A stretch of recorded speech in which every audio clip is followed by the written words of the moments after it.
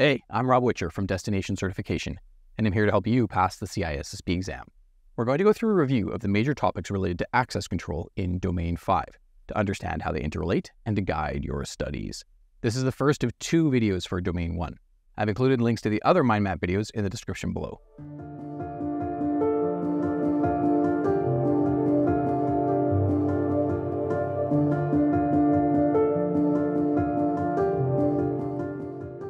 Access controls are the collection of mechanisms that work together to protect the assets of an organization. These access controls can be both physical controls like locks and logical controls such as login mechanisms to access an operating system. Access controls enable management to specify which users can access what resources, what operations they can perform, and to provide individual accountability. Fundamentally, every access control system is about controlling a subject's access to an object through some form of mediation. That mediation is based on a set of rules, and all this is logged and monitored.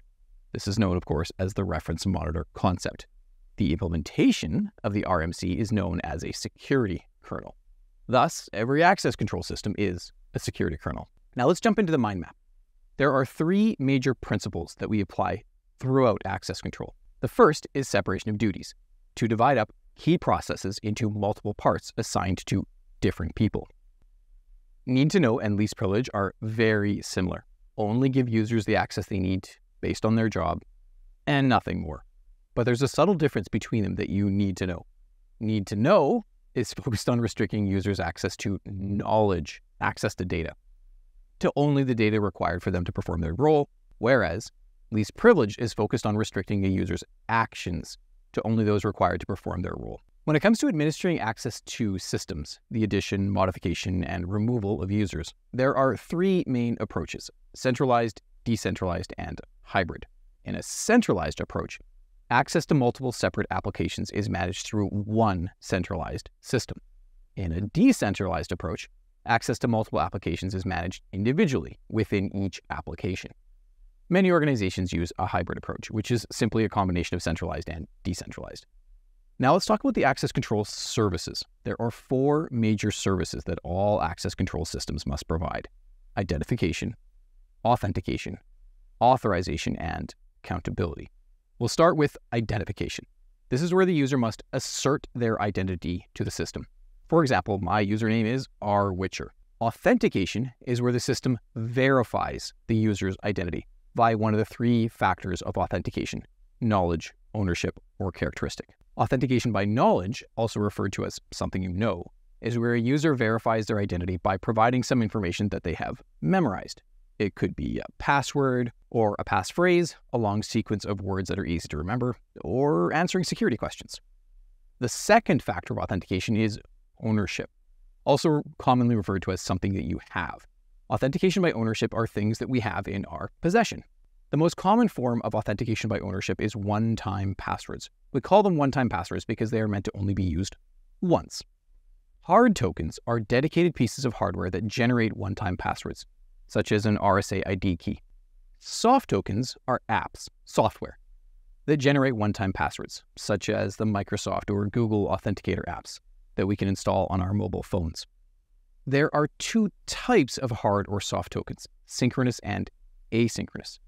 In a synchronous system, both the hard or soft token and the authentication server are generating the same one-time password every 30 to 60 seconds. They are synchronized. Asynchronous involves a challenge and a response. To authenticate, the user is sent a challenge from the server, which they enter into their hard or soft token device, and a response is generated, the one-time password.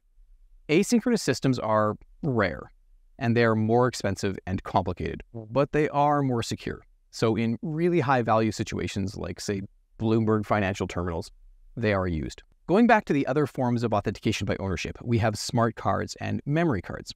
Smart cards are well named because they have a computer chip within them that provides some smarts. Memory cards, on the other hand, just store some data that can be read. The same data every time, less secure. Authentication by characteristic.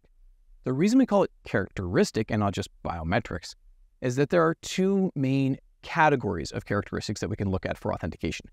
Physiological characteristics are what make up our physiology, our bodies, and are therefore often referred to as biometrics. It's pretty obvious. what most of these physiological characteristics are looking at. Our fingerprints, hand geometry, is looking at the overall dimensions of our hands. Vascular pattern scanners are looking at our vein patterns, often on the back of our hands. When you take the CISSP exam, you are likely to encounter a vascular scanner, as many of the Pearson VUE testing centers use them as part of the registration process before you can take the exam. They want to make sure that if you step out during the exam to take a break, that it is you coming back into the room and not someone you've hired to write the test for you. Facial scanners look at our faces. Iris scanners look at the colored ring of our eye, the outside of our eyeball. Retinal scanners, on the other hand, look at the vein pattern on the back of our eyeballs, the inside of our eyeballs. Retinal scanners are typically considered to be the most accurate of the biometric systems. Behavioral characteristics are how we act, how we do certain things, how we speak, type, and walk. Voice systems analyze the way we speak, the minutiae of our voices. Signature systems look at how we write, how we sign our name, for example.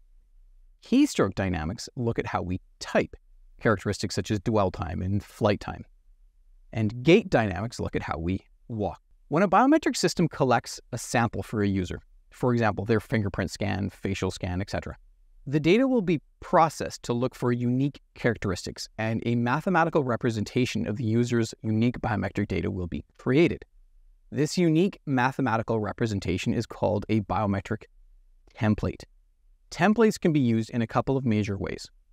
In one-to-n, in other words, one-to-many, lookups for identification, and in one-to-one direct comparisons for authentication. A challenging aspect of biometric systems for authentication is that they are not binary.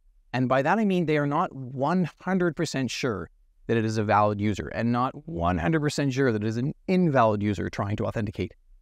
As such, we have to deal with two types of errors related to biometric systems. The first is a type 1 false reject. This is where a valid user is falsely rejected. A type 2 false accept is the inverse. This is where an invalid user, say an attacker, is falsely authenticated and given access. Not good. We really don't want type 2 errors. The final piece here related to authentication by characteristic is the crossover error rate. Type 1 and type 2 errors are inverse to each other. If you graph them, you would see that the line for type 1 errors will intersect the line for type 2 errors. And where they intersect is aptly named as the crossover error rate, or equal error rate. The crossover error rate is a good measure of the overall accuracy of a biometric system. We've now discussed the three factors of authentication: knowledge, ownership, and characteristic. Single-factor authentication is simply using one of these factors. Multi-factor authentication means using two or more different factors of authentication. The Authenticator assurance levels is a model for measuring the robustness, the security of an authentication process. There are three levels. AAL level 1 is the least secure, and AAL level 3 is the most secure. Just-in-time access is an access control strategy where a user's access to a system is granted exactly when needed, and only for the duration required to complete a specific task. Essentially, instead of having constant access at all times, users are granted permission dynamically when they need to use them, and these permissions are revoked once a task is completed. Very cool idea. Now let's talk about authorization. This is where we define a user's specific access within a system, what they are authorized to access. And this is where we apply principles like least privilege and need to know. The first access control philosophy is known as discretionary access. And the defining characteristic of discretionary access is that the owner of the system is deciding who is authorized to access what. This is a very good security practice, as owners best understand their systems and are accountable for the security of their systems. Within discretionary access, we have rule-based, just a list of rules or a file, an ACL, an access control list. That's all rule-based access control is. Very simple. Role-based access, where we create roles, define the access for these roles, and then assign one or more roles to a user. The roles assigned to a user defines a user's access. There are four major types of RBAC, role-based access, that you should be familiar with. Non-RBAC means there is no role-based access control. Limited RBAC means that within specific applications, you can create roles, and the role within an application will only define a user's access in that application. Hybrid RBAC is where you get to the point that you can create a role And through that role, you can define a user's access to multiple different systems. But not every application across the organization is integrated into the role-based access system, which brings us to full RBAC. Full RBAC means that through a role, you could grant a user access to any application across the organization. Most companies don't get to full RBAC and instead use limited or hybrid RBAC. And attribute-based access, sometimes referred to as context-based access control, where we look at a series of different attributes to make an authorization decision. Source IP address, geolocation, OS type, classification of asset being accessed, what exactly the user is doing, what their role is, etc. The next access control philosophy is known as non-discretionary. Recall, discretionary means the owner decides. So non-discretionary means someone other than the owner decides who is authorized to access what, like an IT help desk person. This is not good security practice. The last and final access control philosophy is known as mandatory. Mandatory access control means the system decides based on the security clearance of users and the classification of assets. Labeling is an important requirement for mandatory access control. The final and most important access control service is accountability. To have security, we must ensure users are accountable for their actions on a system. Because accountability is the most important access control service, we give it a special name, the principle of access control. So remember, the principle of access control is accountability, and accountability is the principle of access control. The final piece here is session management. Whenever a user has identified themselves, been authenticated, and authorized into a system, this begins a session. Session management is all about managing these sessions to ensure they are secure. The major risk we are concerned with related to sessions is session hijacking. All right, that's an overview of access control within Domain 5.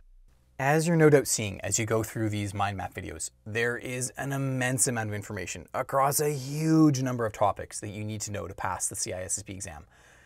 A huge challenge most people like yourself face is figuring out, what do you need to focus on?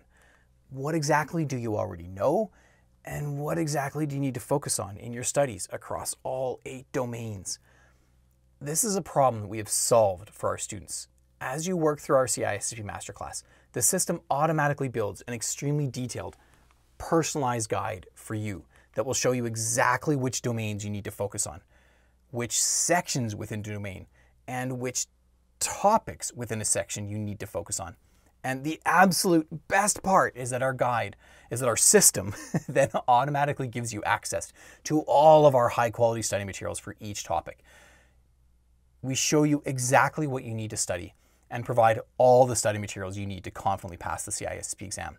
You can learn more about our CISSP Masterclass here at deskcert.com/CISSP. Link is in the description below as well.